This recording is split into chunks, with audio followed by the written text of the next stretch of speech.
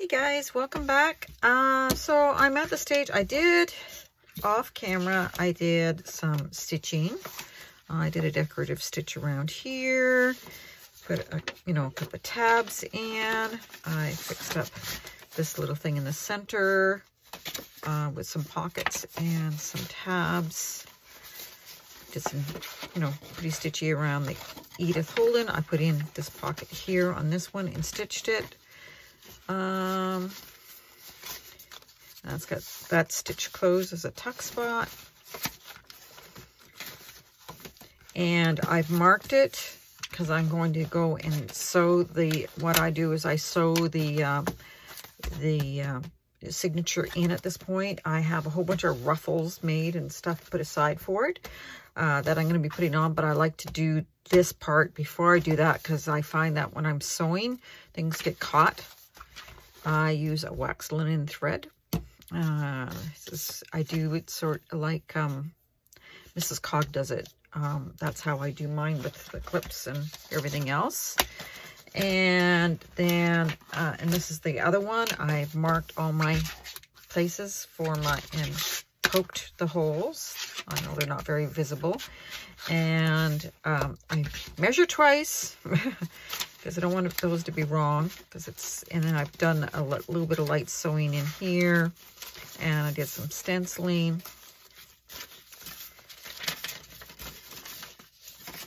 And that's another flip out. I sewed that onto the page, onto the music sheet. And then this pocket, each one has a pocket with slight differences.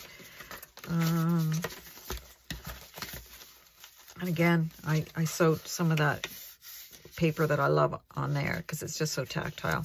And I may put something else down here, and I did a decorative stitch along the edge of this. And on the edge of this has the decorative stitch, and on the edge of that has a decorative stitch. Even though they're very subtle, because I don't want things too strong in these. I think it's pretty. Okay, so I'm going to go up and I'm going to stitch these into the covers. My studio is in the basement, but when I stitch, I usually do it at the table. And so I'm going to go out and do this and stitch them in, and then we'll be back and we will do some decorating of it together. All right, guys, back shortly. Okay, I'm back for the second part of this. I've stitched in the two signatures on this one are all stitched in, and the one signature on this one is all stitched in. Now what I'm going to do, I made up some very, very simple pockets and double pockets, and I'm just going to glue those in, and I'll put it on time lapse for that. It won't take long. And then that'll be it for this part of the videos, part 4. Hang in there.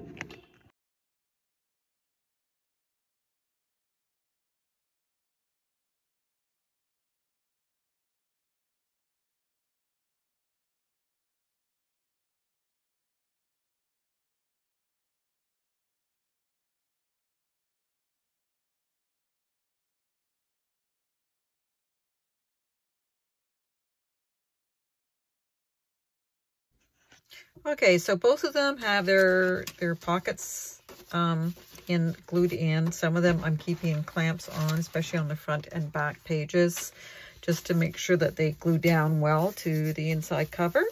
And I'm going to leave these, and that'll be it for this video. And I hope you follow me again, and please subscribe and see what else I'll be up to. I'm posting more videos these days, trying to get that up. Now I'm a lot more confident with my skills, and I hope that I can inspire others, or or you may learn something, or we may learn something together. Anyway, don't be afraid to comment and like this video, and let me know what you think. If you have any suggestions, or I'm always happy to subscribe to others too. So let's help each other, and I hope everybody has a great day. Spring's coming. It's on the way. I know it is. And hopefully this will be a lovelier spring than last year.